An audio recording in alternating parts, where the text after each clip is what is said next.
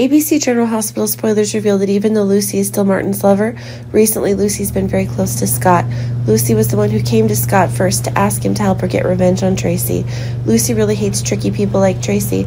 Tracy took over deception in a cowardly way, so Lucy wants revenge on her. Lucy and Scott devise a plan for Scott to seduce Tracy. When Tracy falls in love with Scott, they will make Tracy miserable. Lucy thought Scott could make Tracy fall deeply in love with him, but it seemed that plan failed because Tracy was really smart. She realized that Scott was not sincere with her, so she proactively stayed away from him. Additionally, Tracy's now got great power in her hands, so she doesn't necessarily have to fall in love. As for Tracy, she desires more power and money, so she will not let love problems affect her life.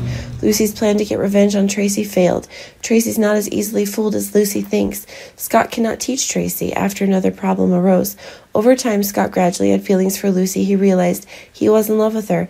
Initially, Scott and Lucy worked together, but gradually Scott began to like Lucy, even though he knew clearly that she had a boyfriend.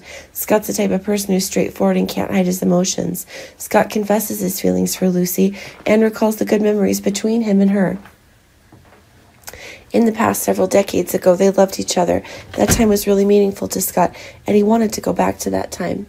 Surprisingly, Lucy also felt confident in Scott. She decided to secretly date Scott. Is this the right decision for her? Martin has always treated her very well, and Lucy's doing is betraying the love that he has for her.